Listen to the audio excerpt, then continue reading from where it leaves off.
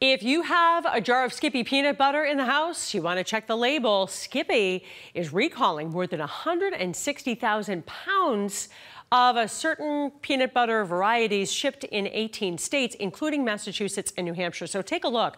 The company says some jars may contain stainless steel fragments from a piece of manufacturing equipment. The recall includes reduced fat, creamy and chunky peanut butter, as well as peanut butter blended with protein. The jars being recalled have a best if used by date of May 2023. You can get more recall information on our website, cbsboston.com.